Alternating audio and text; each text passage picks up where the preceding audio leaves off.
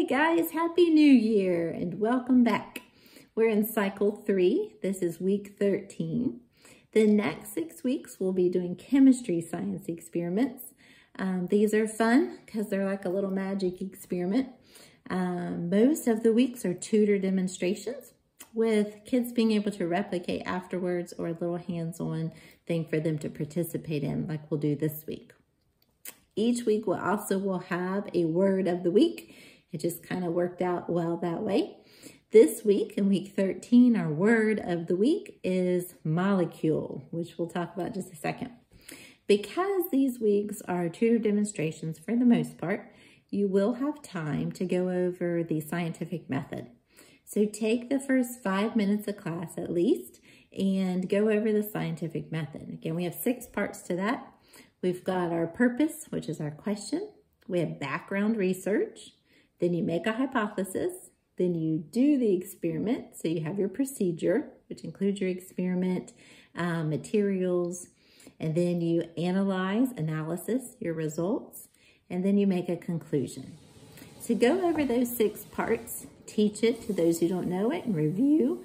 There's songs out there for it. There's games. So to really reinforce this time is our scientific method, because that will help them with all science experiments in the future.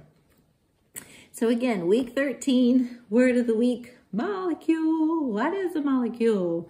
Well, molecules are made up of atoms. Atoms are the basic, smallest unit of building block, smallest little building block of all matter. What is matter? What are the states of matter?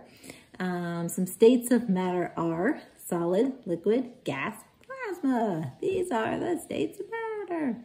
And so pretty much anything that we can experience, see, feel is a type of matter. We are a type of matter. We're made up of solids and liquids and gases.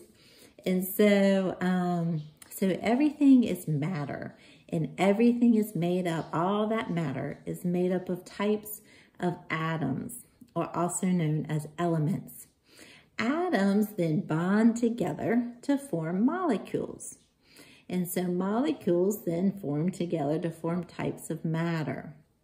So all matter is made up of molecules, which are bonds of atoms. And so to demonstrate that, each of my tutors, you'll have a little strip of clay and some toothpicks. And so as you're talking, you can be building your own little molecule. The little clay represents atoms. They make bonds and form bonds with other atoms to form a molecule. And so molecules can be made up of the same types of atoms, like 2 oxygen atoms form together to form oxygen, what we breathe, 2O2. Or water molecules have 3 little molecules in them, or atoms, 3 atoms in them. H2O, so 2 hydrogen, 1 oxygen equals a water molecule. So as you look at these little molecules and demonstrate and teach the kids again, these are atoms. They form together, they bond to make molecules. So a water molecule, for example, have these little atoms, they have these bonds, but you'll see what is between the atoms. There's bonds, but in that there's space. They're not squished on top of each other together, these little atoms.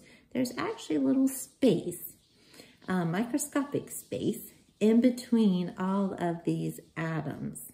And so that will be important to remember in today's experiment. And so again, today our word of the week is molecule. Molecule are made up of atoms, which are the basic building blocks of all things, of all matter. Okay, so today's experiment, our question would be, what do you think will happen when we put 1 cup of water with 1 cup of rubbing alcohol? Well, you would think 1 cup plus 1 cup equals 2 cups, right? So you gave them some background research or information on molecules, atoms, and also the fact that there are space in between atoms when they form a molecule. Okay, then you have a make a hypothesis, or you can start your experiment and then have them make a hypothesis. So in our experiment, the way we're going to do it is everybody will have a measuring cup. I thought it just helps be easier to have exact measurement there. You will have a clear cup that's already measured with a line of 1 cup. These are 9 fluid ounce cups, and it's filled up 8 fluid ounces, which equals 1 cup. So I've already measured it here. So we have 1 cup. You're going to fill that with water. You're then, just for effect, going to add some 5 drops, 2, 3, 4, 5, 4 or 5 drops. This is pretty bright stuff. Just this cool colored water. So we have 1 cup of water we're going to add to our thing. Now I would probably have some paper towels under your measuring cup, or newspapers, paper, whatever, if you have it on the table. And then, because this is food dye and will dye your surfaces if we don't soak it up really fast. So we have our measuring cup. Have your students be all around you, spaced out a little bit. And you're going to do your 1 cup of water. Okay, you can clarify with me that that is 1 cup. Have everybody say, is that 1 cup of water? Everybody look real close. Make sure that's 1 cup. And so you should see that's 1 cup of water. We're then going to add 1 cup of rubbing alcohol. So again, I'm going to fill it up to my line. So what does everyone think is going to happen when I add my 1 cup of rubbing alcohol to the 1 cup of water? So raise your hand. Do you think it's going to be 2 cups? Less than? More than? What do you think is going to happen here? And then you very gently add in your cup of rubbing alcohol. And lo and behold, ta-da! It is, if you can see, it's kind of, maybe I'll lift the cup up to you. It is not 2 cups. You can see there's a gap there. It's actually about 1 3/4.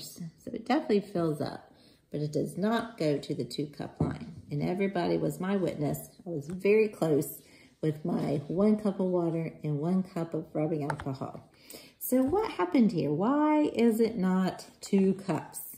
Well, let's think back. What did we say about our little water molecule? We've got these atoms, and there's space in between. Well, the rubbing alcohol comes, and it fills in those spaces. And so they kind of squish together. Sorry, here. They kind of squish together all on top of each other.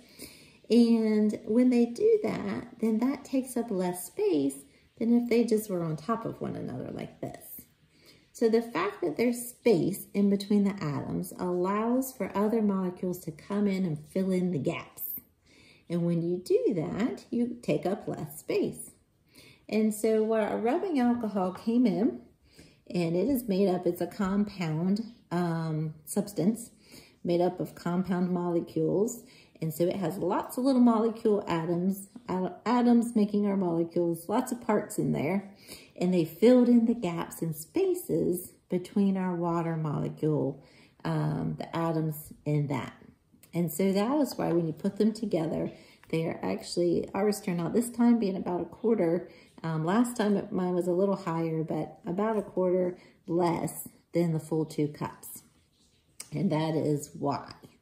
So go over again, and then in our classes, just because I have a lot of clay, each student will get a strip of clay. You'll have toothpicks. Give each student 4 or 5 toothpicks. And then they can create their own molecules and spend some time. So reinforce the idea. Atoms make up molecules, atoms, and so see how many molecules they can create with their strip of clay.